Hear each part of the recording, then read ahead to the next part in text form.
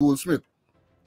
The police last identified the dead bandit as 18-year-old permanent Portab called Mikey. The robbery occurred at about 9:15 a.m. Initial investigations revealed that the businessman, 31, went to his jewelry store at about 7:30 a.m. and about 9:15 he was pounced upon by the bandits while attending to customers. Portab had a cutlass and his accomplice had a gun. The businessman's employee was injured after he was attacked. What took place at St. Joseph High? So many other schools. Things are not reaching to your ears or to your office because the head teachers, some of them are hiding these things from you. If you go to Westminster School on the West Coast, that new school that opened about a couple of years ago, there's some kind of stabbing, some kind of cuss out and fight and big fights going on. In Virgin Hook Primary School, grade 6 girls are molesting grade 3 girls. And that is just some that I'm calling. And people, parents... STR blue string bag. A blue... and made good their escape on foot. The businessman raised an alarm and the persons in the market confronted the bandits, who discharged 3 rounds in their direction, hitting one of the persons on his right leg and left thigh. Partab, who was armed with a cutlass and had the blue bag with the stolen jewelry, was confronted by several persons in the market who managed to disarm him, take the bag away and handed it over to the police. Handed it over to the police. Somebody, this is the second truck run overboard by couple carriers, so Bangladesh truck by driver man safe over there. Well, that's the most important thing.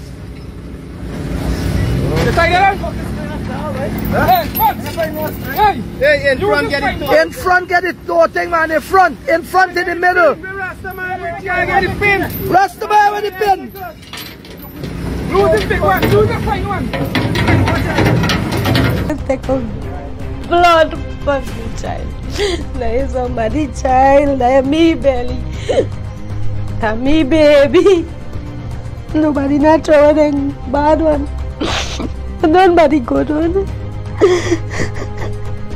When they did that to my son, he had no weapon in his hand. He dropped every single thing and he run.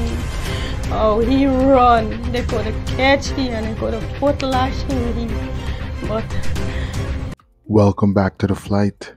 Hit that subscription button, buddy, and stay updated with everything that's trending in Guyana and the diaspora.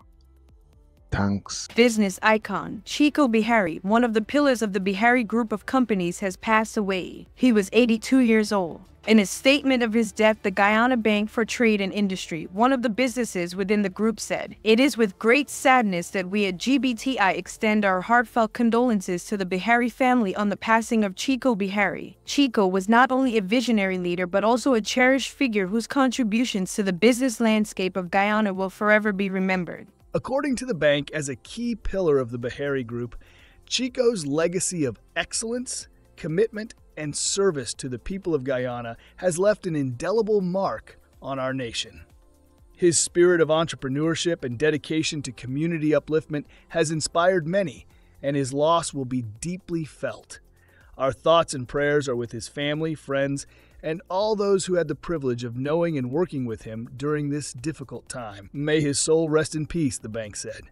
The Bihari group of companies, established since 1935, comprises some of the most established and progressive businesses in Guyana and the region. Its operations include commercial and merchant banking, food manufacturing, margarine, butters, ice creams and detergents, insurance like fire, motor, marine in general, and automotive interests. The Bihari Group is a family business started 6 decades ago as a humble operation with just 3 employees. Today, staff population has grown. Continuing in the family tradition, 3 generations of Biharis now manage this conglomerate. family pride may have a lot to do with the continued success of the organization, as the Bihari name is literally always on the line in every product and service offered to the public. The main union representing sugar workers in Guyana, the Guyana Agricultural and General Workers Union, has sounded the alarm over the below-target sugar production. As of October 26, 2024, the Guyana Sugar Corporation had only produced 24,711 tons of sugar of the 63,276 tons set as the target for this year. The sugar produced so far for the year represents only 39% of the year's production target.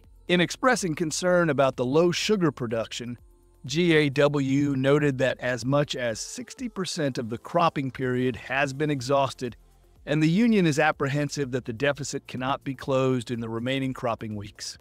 GAW said the industry's sad situation cannot be delinked from the management of its cultivation and agricultural operations. GAW reminded that before the commencement of the current crop, it drew OCCULT's attention to several important issues that required intervention.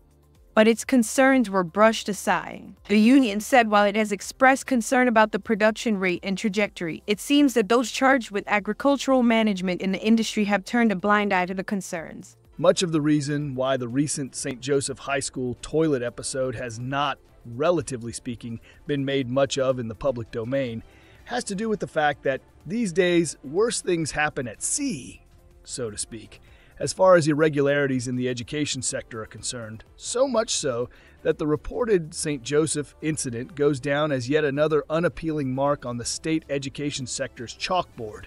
After all, the school toilet incident has been preceded in the education sector by fights in school resulting in serious injuries, an out-of-control culture of in-school bullying, assaults by parents on teachers, and a swathe of other shockers that are now commonplace.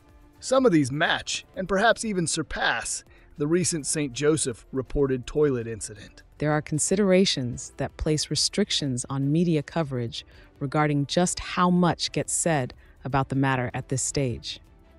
That said, there is no evading the fact that the necessity for the media to report on such matters underlines the extent of what is happening in the school system. The Ministry of Education, in its current condition of leaden-footedness, has to carry the can here. It is high time that it uses the tools at its disposal to make a far more diligent effort to rid the education system of the warts and boils that afflict it.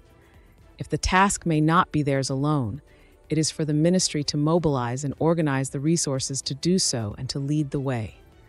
The media ought not to afford the ministry a get out here. What the education ministry manifestly does not appear to understand is that salvaging the country's education system demands much more than what now appears to be a posture of indifference. In the instance of the St. Joseph toilet incident, there may well be a case to be made for addressing existing weak protocols associated with aspects of out-of-class, on-premises behavior in schools. And if this is so, it is a matter of putting measures in place to overcome that hurdle. This, of course, ought to be a shared responsibility involving as partners the ministry and the heads and teachers at the various schools. That said, the setting, and more importantly, enforcement of rules is much more easily said than done. And here one does not get the impression that the Ministry of Education is particularly adept at ensuring the stringent application of some of the rules which it sets, but which it appears to be less than diligent in ensuring enforcement. To gather evidence of this, one only has to observe the out-of-class regime at some schools, which, all too frequently, manifests itself in forms of behavior that sometimes comes across as a kind of completely overseen bedlam. One would think that issues like the supervision of break periods and the use of school toilets ought to fall under a certain minimum level of oversight for obvious reasons. The available evidence does not suggest that this applies. Where such strictures are not part of the wider regimen of in-school discipline in state schools, then it goes without saying that such measures should be realized forthwith. Say what you like about manpower deficiencies, unmonitored restrooms, as distinct from full-time policing of those facilities, in the state school system is not only unsatisfactory, it is, as we say in Guyana, asking for trouble. The country's education delivery system can only be said to be working efficiently when those out-of-classroom requisites that speak directly to a physically and emotionally convivial out-of-classroom environment are in place, functioning, and being appropriately overseen. Where, as is the case, such mechanisms are not in place, we should anticipate instances of anomalous behavior by the users of those facilities. The actions of the Ministry of Education often suggest that it subscribes to the position that if a problem is ignored for long enough, it will eventually go away. This is exactly the kind of approach that might cause the ministry to treat the St. Joseph occurrence as a kind of aberration that we will, in the fullness of time, put behind us.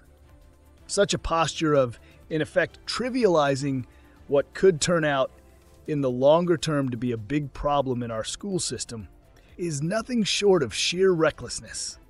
The responsible thing to do here is to use the St. Joseph experience and apply it to making across-the-board adjustments to the protocols associated with the use of toilets, restrooms in the state school system. Concerned citizen of this country, I am calling on the Honorable Priyamani Chan, our Education Minister, to get involved in the school system more. What do I mean by this? I know you're seeing what is going on in the school in terms of bullying, and now you see what took place at St. Joseph High. So many other schools, things are not reaching to your ears or to your office because the head teachers, some of them are hiding these things from you. If you go to Westminster School on the West Coast, that new school that opened about a couple years ago, there's some kind of stabbing, some kind of cuss out and fight and big fights going on. In Virgin Hook Primary School, grade 6 girls are molesting grade 3 girls. And that is just some that I'm calling. And parents are embarrassed to talk about. And there was that incident with the grade 6 girl sexually molested a grade 3 girl in the toilet, in the washroom. That parents went into the school, and you know what the head teacher told the parents? Why didn't the little girl scream that maybe she was enjoying it, that she was liking it? That is why she didn't cry out for help. She didn't scream for help. What if the adults in the school cannot fight for these children? Some of y'all teachers, I'm going to tell you straight up, even in St. Joseph High, the parents said, the mother said on the video that when the son went and complained to one of the teachers, she laughed. Like that's something to laugh about. A child went to complain and said he was almost sexually assaulted by other males, right? She found that funny. She found that funny. Some of y'all aren't fit to be teachers. I'm going to say it. Some of y'all are not fit to be teachers. Y'all go and do work in a hair salon and open some business or some food business or do something that you like. Because it makes no sense. Y'all are applying for teaching job and every day y'all crying out, y'all don't want to be in school. The children are giving y'all a hard time. Children are difficult to deal with. Children are difficult to deal with, whether they're in school, they're at home. Children need guidance. They need eyes on them at all times. And you have to do whatever is necessary to protect them. Because if you leave a child unattended or for too long, they will do, without any supervision, children do whatever they want. That is where we come in. Our wisdom and our guidance. And our direction for them. And our prayers as well. What are we doing? What else are we here waiting to hear happen in the school system? I think personally, there should be police on guard at all times at school, all day. They should be there from 7 o'clock in the morning, matter of fact, or when shift starts. They should be there all day long. Because the children are walking with weapons, all kind of things going on now? School is not school anymore. Why must parents be in fear to send their children to school? You might as well legalize homeschooling. I don't mind homeschooling my children because if these are the things that I'm gonna have to be worrying about and concerned about and be fearful about. You might as well, because a lot of parents are thinking about homeschooling. Matter of fact, I know quite some parents already who are homeschooling. So y'all need to let this be an option, because ain't nobody gonna want to send their children to school and hear all of these things happening to them. So I do hope that a Minister of Education can look into this and see what is going on.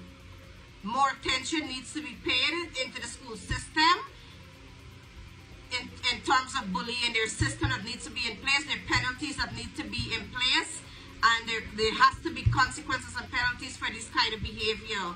And also get the children some help. Every school should have a guidance counselor. Every school should have pastors going in every week to counsel these children. That should be one thing that is available. Counseling. Yeah, they are playing with this internet. You know how much harm this internet doing to our children? Yeah, playing. Put system in place. The children are the future for this nation, for the entire world. We're going to die out and go on we way. Who we leave it to run this world? A pack of bullies? Children, helpless children who can't help themselves? I'm going to read this one too. Bandit fatally chopped after robbery at Port Moran. Robbery of Port Moran Goldsmith. This is something in Starbuck News yesterday. Hear what it says. A bandit died yesterday after being fatally chopped in the Port Moran market after he and an accomplice had robbed a goldsmith. The police last night identified the dead bandit as 18-year-old Parmanand Portab, called Mikey. The robbery occurred at about 9:15 a.m. Initial investigations revealed that the businessman, 31, went to his jewelry store at about 7:30 a.m. and about 9:15, he was pounced upon by the bandits while attending to customers. Portab had a cutlass and his accomplice had a gun. The businessman's employee was injured after he was attacked with the cutlass.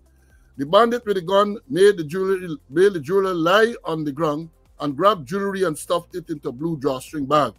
The businessman raised an alarm and persons in the market confronted the bandits.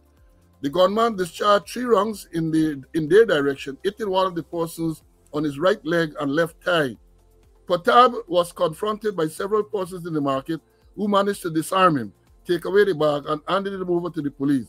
All items stolen by the bandits were recovered and accounted for. Subsequently, Portab sustained several wounds about his body, causing him to fall to the ground.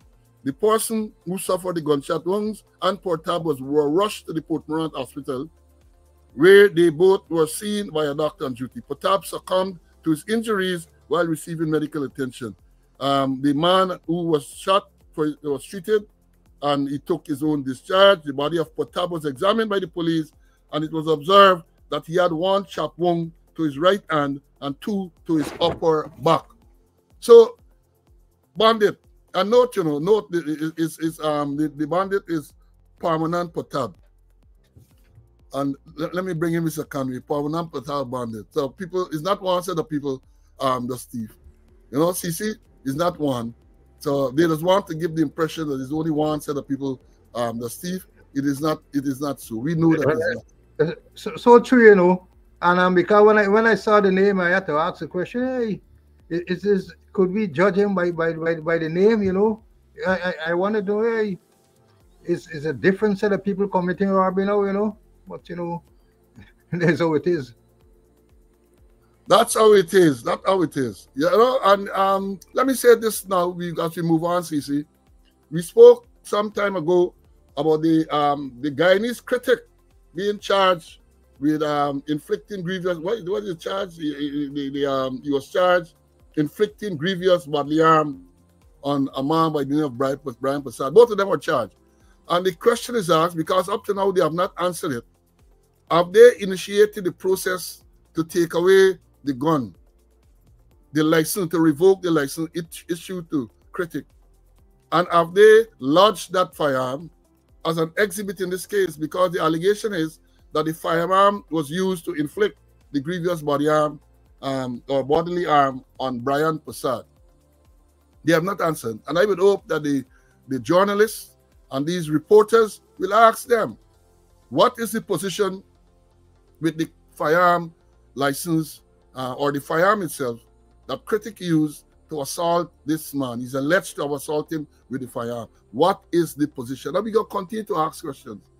We're going to continue to ask these questions. Mr. Conway, we asked it before. They have not responded. Well, we didn't ask them, but I have not seen any release to suggest that they have initiated, as they should do, a process to revoke this license and to have this firearm lodged and as an exhibit in this case. What is your take, my brother? Well, it's a wall of silence. But then the thing is, how in heaven's name Critic was issued with a firearm? How is that heaven's name? His behavior, the kind of temperament that he displaying on television and elsewhere, and you're gonna put a firearm in his man's name, and then to compound it, allegation that he lashed a man with a firearm. Nothing to say whether the firearm was lodged. And then further to it, if that is true, the process writing him and asking him to show cause why the firearm license should not be revoked.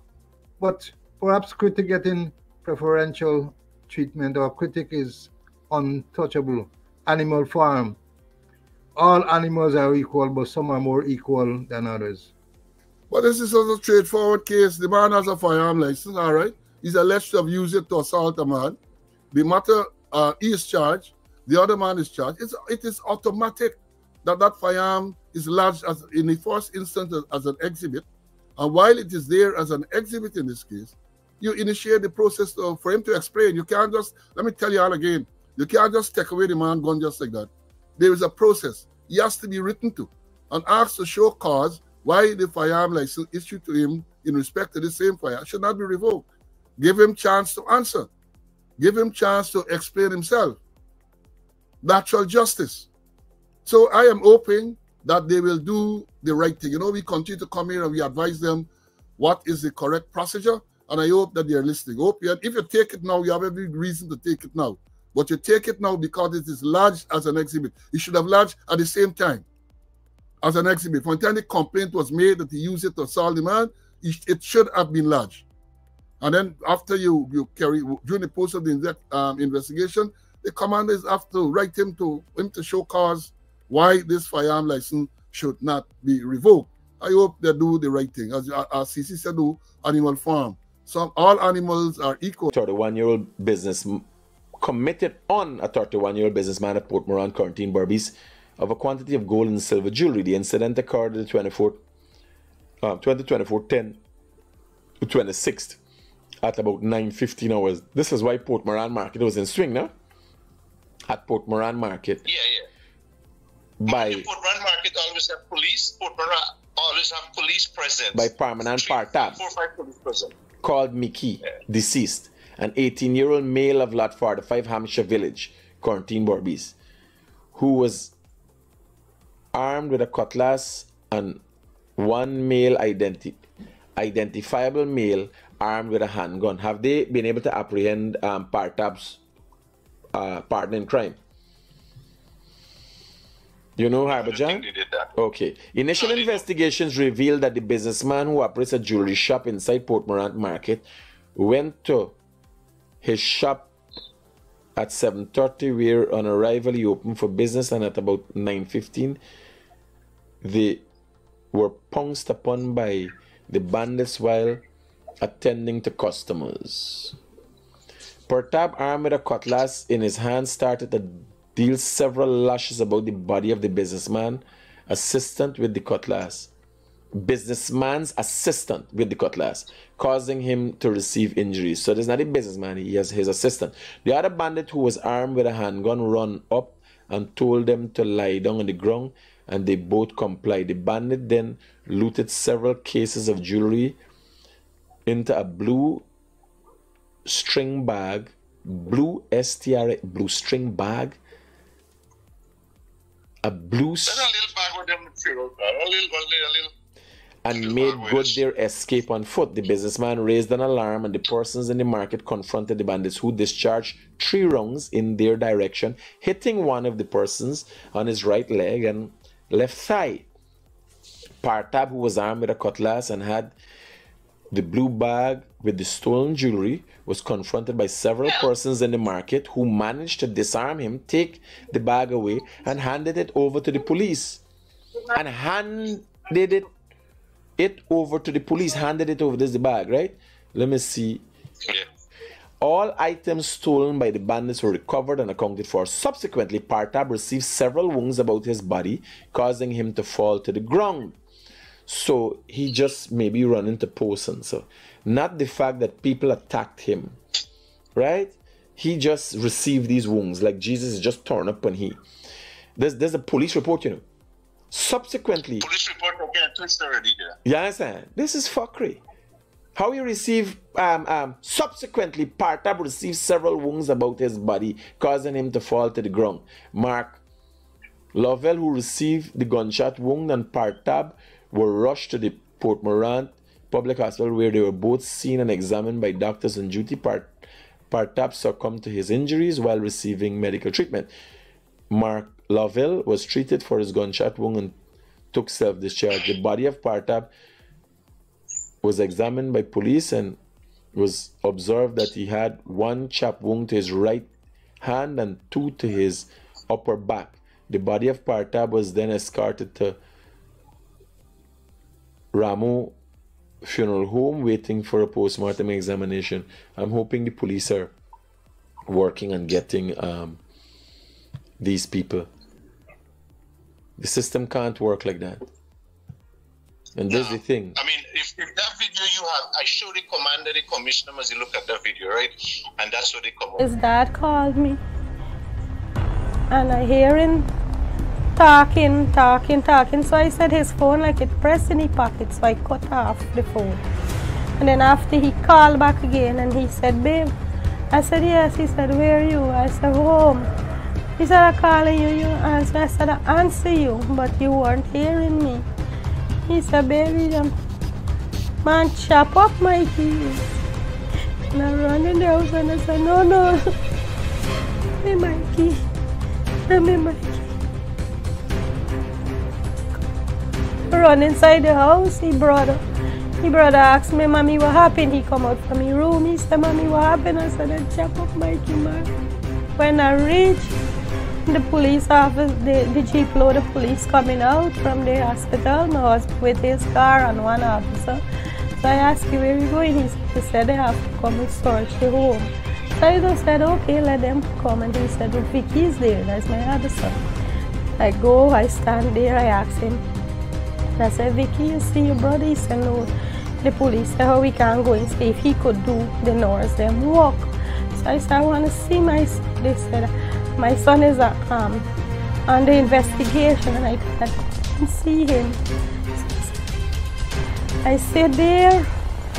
My husband called me back. He said, baby, you went and see my key. I said, them in allowing me to go and see my key. He said, according to the office, my key already. So I jumped up and I said, no. I said, I want to see my son. And by the time I was speaking to him, the nurse opened the emergency door on the hospital, and she asked my son if he daddy there, because my husband was there all the time. He's the one who picked him up, he can move body. Left the baby when I go. Oh, left the baby there. He picked him up, the police throw him inside the pickup, and my husband drive behind them, and when they reach hospital, they had transport for carry in the hospital. My husband at the IC and put him on stretcher carry in the hospital. Tell me something. Where your son used to work? Where Mikey used to work? Mikey, the last that I know of, Mikey said he working with R. R does do construction work. He does work with he as a laborer right over the road. Our house is where Mikey does the majority of the days. Nobody in perfect. Nobody in perfect. But how then could have catch you and then could have put to lash in you and could have tie you up and give it to them. Could have go. He could have spent his time and he could have come with a take them and see what a change but them more than me back there and take a blood fucking child. There is somebody child, there me belly. There me baby. Nobody not throw them bad one. Nobody good one. When they did that to my son, he had not no weapon in his hand. He dropped every single thing and he run. Oh, he run. They could have catch him and they could have put lash in him. But did you get a chance to see the body where he got chop wound, stab wound? What yes, on his right hand, it nearly chopped off. You can feel that the bone is chopped. On his hand here, chopped. He had a little one here. When according to the doctor report that I received yesterday, he said there's 2 chop wounds to the back, one lower and one on top. I haven't gotten to see it because he was lying on his back on the trauma bed, as they called it, the trauma bed. So, excuse me. He was lying on his back. I could not have seen those wounds. He looked like he had chopped in his head, but he hair thick. I ain't gonna know no. I didn't see it yesterday, but I don't know. It is alleged that the New York City Police Department and federal law enforcement are investigating a crime at the home of the president of the Caribbean Guyana Institute for Democracy, CGID, Rickford Burke, between October 27 and 28. The incident is believed to be an attempted international terrorist act sponsored by the People's Progressive Party government of Guyana. The PPP government continues to commit transnational repression crimes against African Guyanese in the U.S.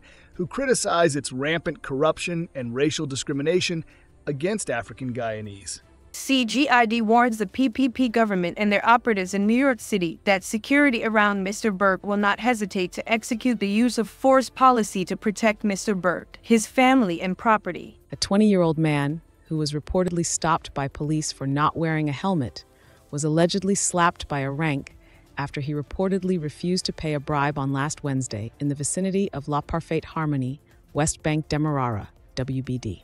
The 20-year-old man of Puturoyan WBD, who wishes to remain anonymous, stated the incident occurred between 1935 and 2030 AJ on October 23, 2024.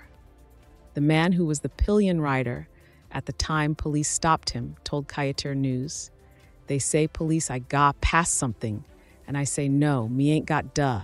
And them say I gotta go in the station, but I say the bike can't go in the station because we get papers for the bike."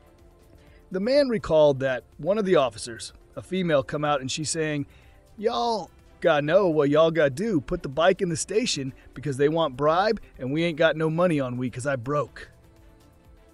The young man told Kaitir News that prior to being slapped, a male officer pushed him in his stomach with a baton. The officer didn't feel pleased with it, so he scrambled me by my pants and dragged me and carried me in the station, the 20-year-old said. Upon entering the station, the man alleged that he was placed on a bench, and shortly thereafter an argument ensued between him and the officer, which resulted in him being slapped. "Me ain't hit the police. Me ain't cussed the police or nothing, just a talking alone we had. And when we reach inside Day police station, he raise he hand and slap me. One slap he rest pon me, just the frustrated man told Kayiter News. The young man said that while sitting on the bench, he started to record the police officer who slapped him. However, the cop saw him recording him and allegedly forced him to delete the video. The man said that the police reportedly told him, "If I see any video inside there, you gon' face the consequences." He run me phone, run see the video, tell me to delete the video. I had to delete the video, the young man said, while noting that he was only released from the police station after completing a statement. I say, all right, good, I going home and I going to the hospital because me face swell up and it hurting me. Since when I went inside of the station, I had meth face down because it hurting me. A report of the incident was made at the Vreenenhoop police station 3 months after he was remanded to prison after being charged with the possession of firearms, ammunition, and components of firearms. Eon Fagundes was granted bail on Monday. Fagundes, 46, was granted $350,000 for the possession of firearms, $150,000 for the possession of ammunition, and $150,000 for the possession of components of firearms. Bail was granted by Magistrate Fabio Azzo after Fagundes' attorney, Cyan Durjon, made an impassioned appeal even though the prosecution opposed based on the gravity of the offenses and the strength of the evidence against Fagundes. Durjon, however, cited various medical issues experienced by Fagundes. The lawyer further stated that Fagundes had been in prison for some 3 months, but yet trial could not begin as pertinent documents and materials requested had not yet been disclosed to the defendant. Fagundes was arrested on July 24, 2024 at his Sandy Bab Street, Kit, Georgetown home after police searched the premises and found over 26 high-powered rifles and handguns along with over 1,600 rounds of ammunition of different calibers. Fagundes, along with his mother, 2 sisters, a niece, and a handyman were also arrested following the discovery. The inventory included various firearms such as Sig Sauer, Ruger, FN-45, Smith & Wesson, Beretta, Springfield, Canik, and Glock models, each accompanied by corresponding magazines and ammunition rounds. This is the second truck run overboard by Couple carriers, so Bangladesh truck by driver man safe over there.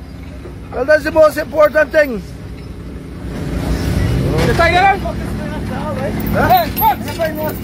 Hey, in front get it. In front get it. No thing, man. In front in the middle. Rasta man with the pin. Lose this big one. Lose the fine one. Oh, soldier truck and then long this truck here, boy.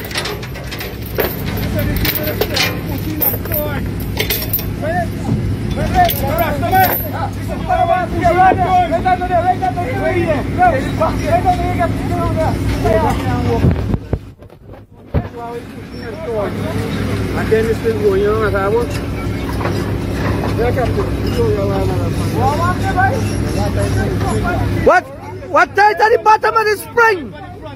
By the wheel, by the spring, dive and go underneath. Up on the them fucking tanks float in this truck, you know? Them tank float in this truck. Yeah.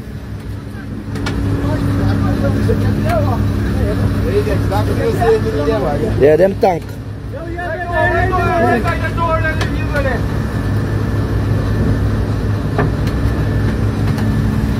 8 Butterfly Sea Moss Powder. Take your daily routine to the next level.